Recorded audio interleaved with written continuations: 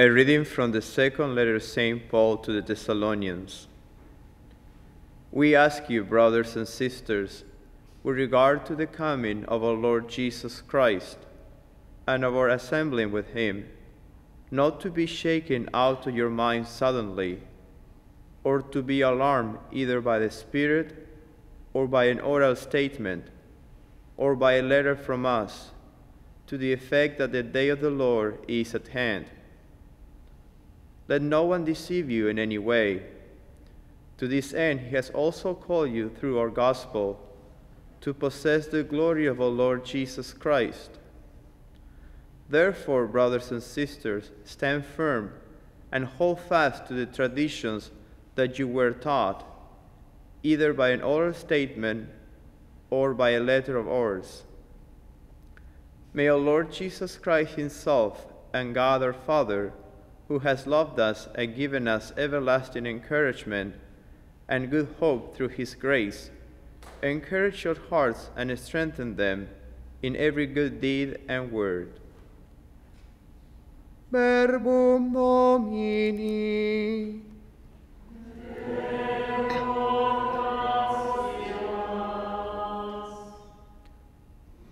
The Lord comes to judge the earth.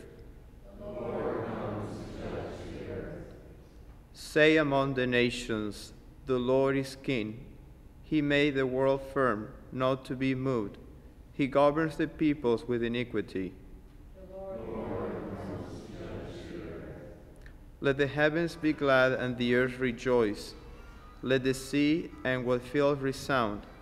Let the plains be joyful and all that is in them. Then shall all the trees of the forest exult. Before the Lord, for he comes to rule the earth. He shall rule the world with justice, and the people with his constancy. The Lord comes to judge the earth.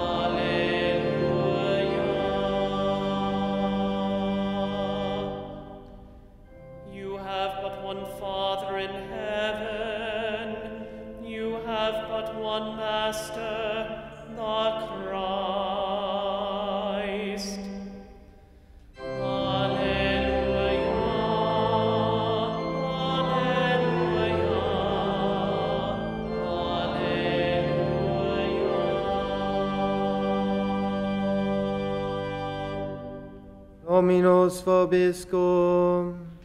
Et cum spiritu tuo. Lectio Sancti Evangelii secundum Matteum.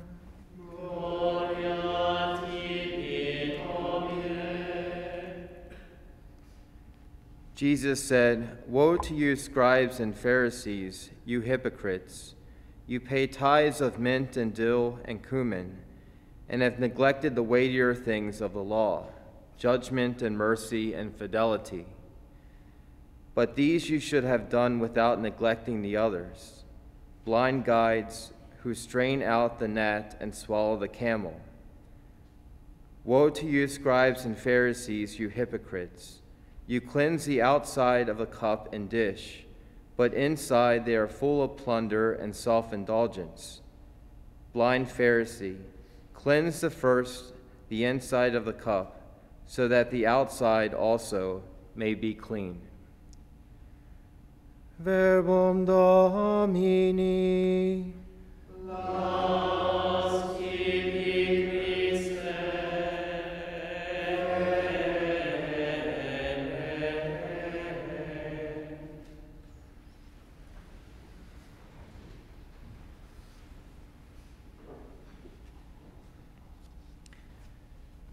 Today we celebrate the memorial of St. Augustine, Bishop and Doctor of the Church.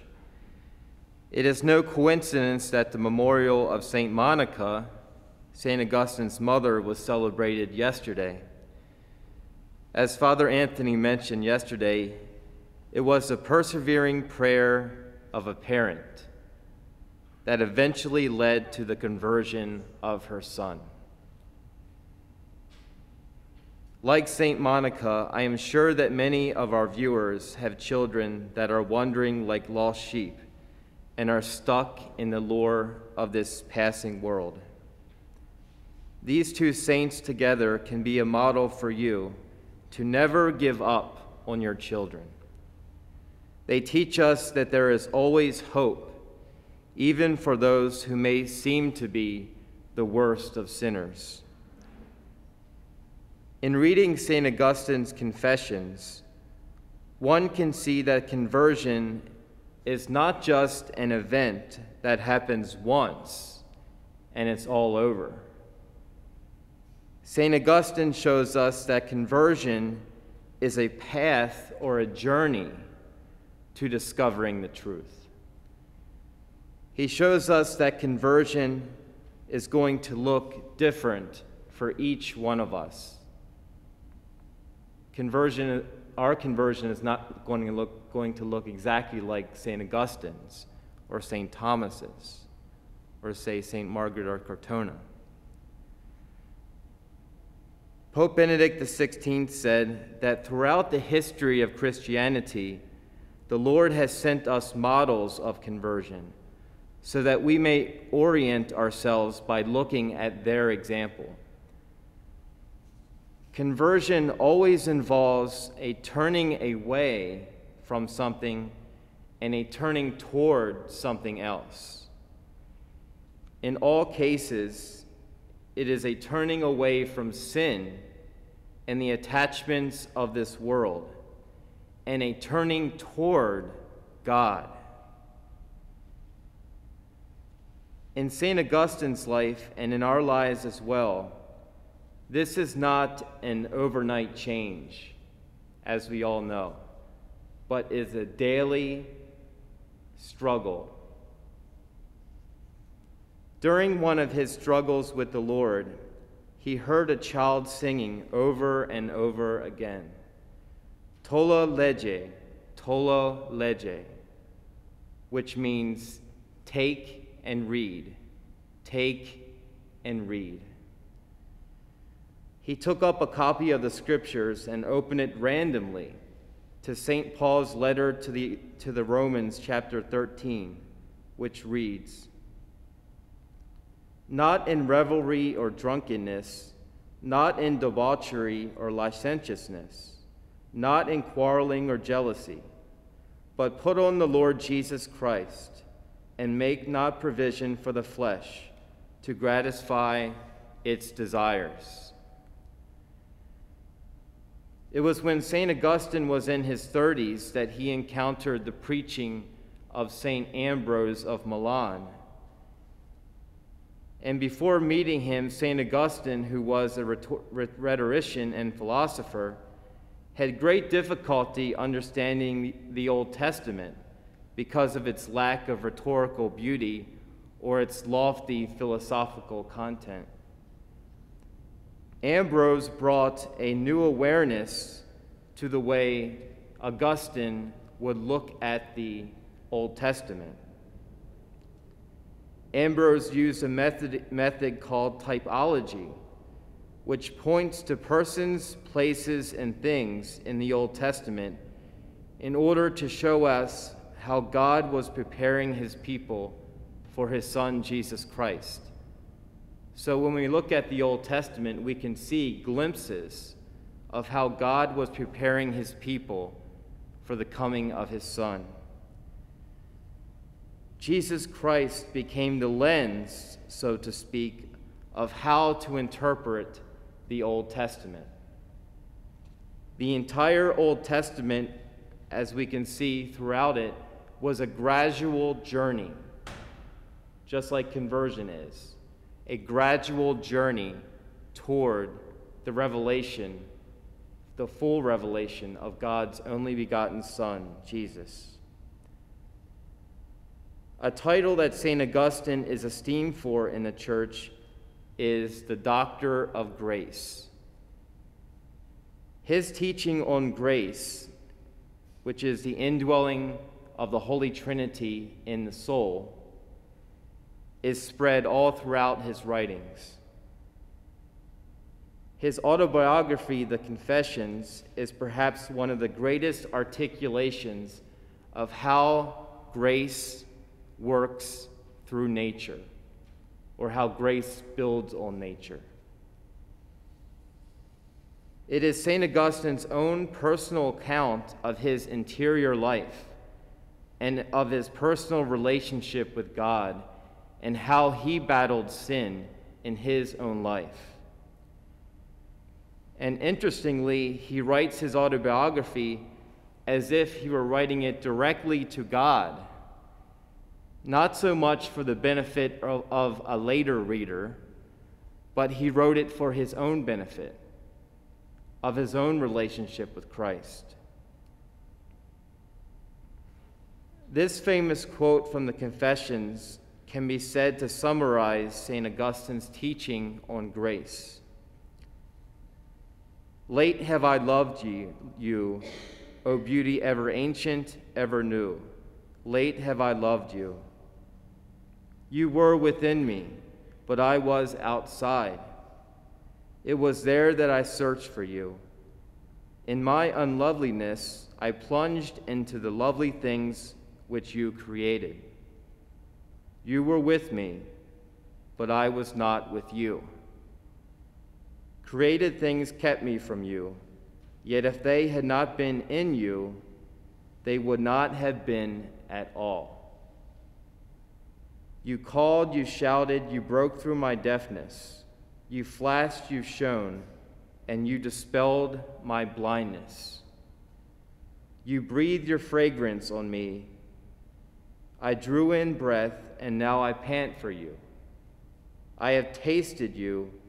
Now I hunger and thirst for more. You touched me, and I burned for your peace.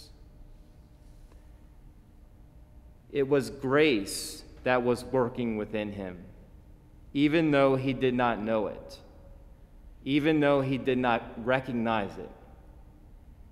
Grace was working in him without him. It was grace that was drawing St. Augustine back to God. It was not so much that Augustine found God, but it was God that found Augustine. He realized that the very things that kept him from God would not have existed if they weren't being sustained by God. Just the fact that we exist means that God is sustaining us and is within us. But that doesn't always mean that we are in friendship with him. The key phrase is when he says, "You were within me, but I was not with you." This is a recognition that there was not a friendship with God, a communion of life and of love. It was once St. Augustine cooperated with grace and allowed God to work within him freely, that did he know what it meant to be in friendship with God. And when this happened, there was a hunger and a thirst that could only be quenched by God. St. Augustine gives us the model of allowing grace to work in each one of our lives. In all of us, God acts in us without us, bringing us to repentance and conversion.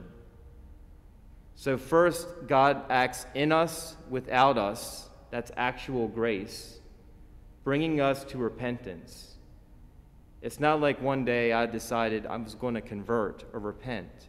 But God is the initiator. God is the actor. He acts in us without us.